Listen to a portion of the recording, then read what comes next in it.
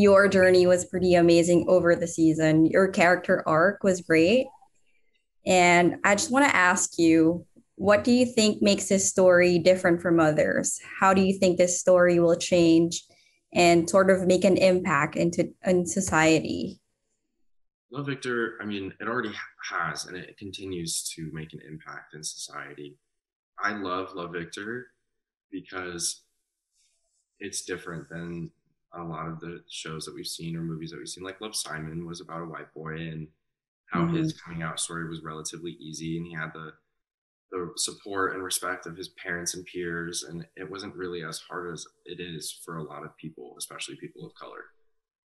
So that's why Love Victor is so special and so amazing because it shows the different perspectives of your coming out story from people who aren't white.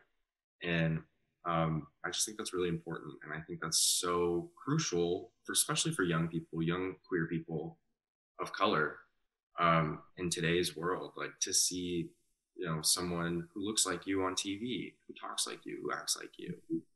I think that's where Love Victor differs from a lot of other shows or a lot of other queer content that we have out there because yeah, Love Victor is a comedy, but it talks about like really serious like family matters and personal things and financial stuff that like a lot of comedies don't touch on. Usually they like to keep it light, but Love Victor really pushes the boundary that way while still maintaining a light tone for the most part, but you get to see like real people problems and real people solutions to those problems.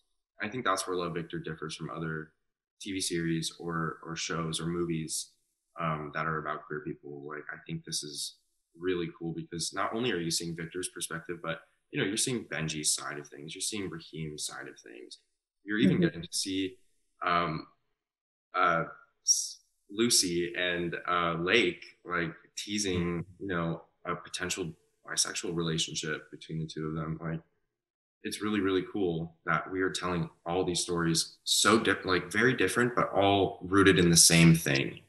Um, that's why I think Victor's different, and I might be biased by saying this, but better than a lot of other shows on TV.